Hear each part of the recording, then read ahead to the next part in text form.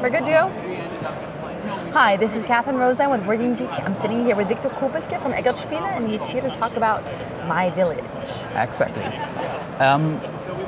Many of you might know Village was a very successful game, one of our first successful games.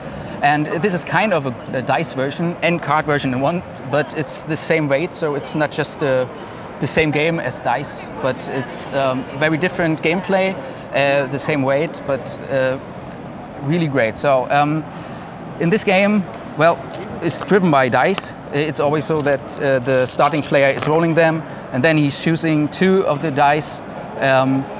For example, like this, then I got a 7.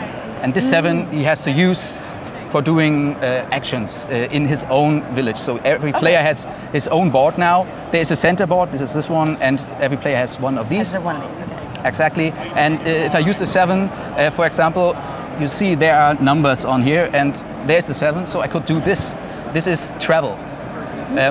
I always have to start with the A, then B, then C. So right now, here's the travel area.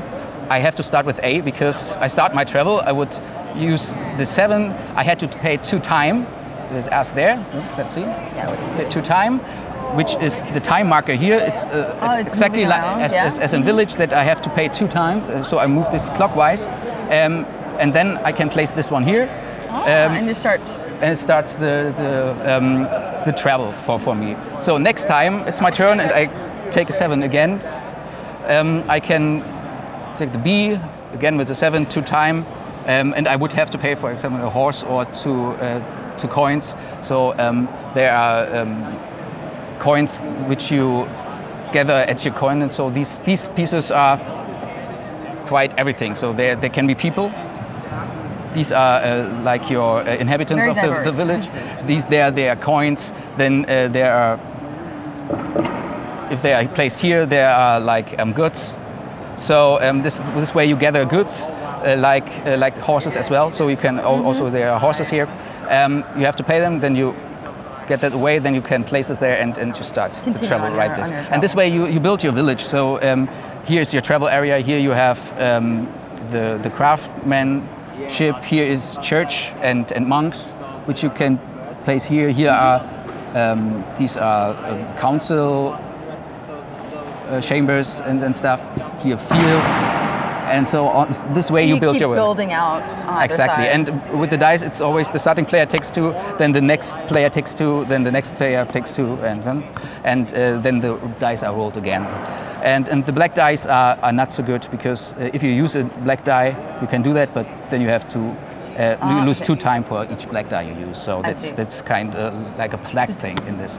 And at some point, for the number you want, or are you going for having to waste some time? Yeah, but you don't want to waste time because the problem is, if the time marker moves across this bridge, it's like in Village, then one of your villager has to die, and you have to, for example, you choose which one.